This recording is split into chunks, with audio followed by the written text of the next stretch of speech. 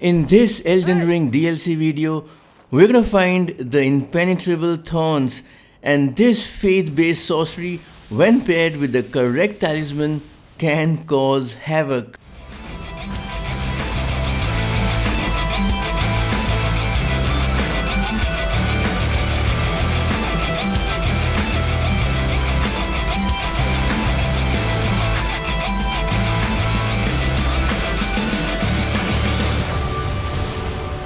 Now, in order to find this spell, we need to make our way to the Dark Chamber entrance site of Grace, and this site is just before the fight with Messmer.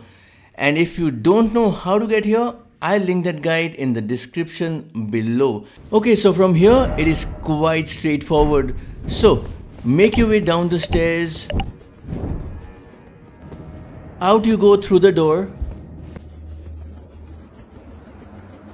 Go down the stairs one more time, and then you want to simply jump down, kill the bat, and we have an item here that you can go ahead and pick up, and this is the Impenetrable Thorns. Thank you for watching and see you in the next one.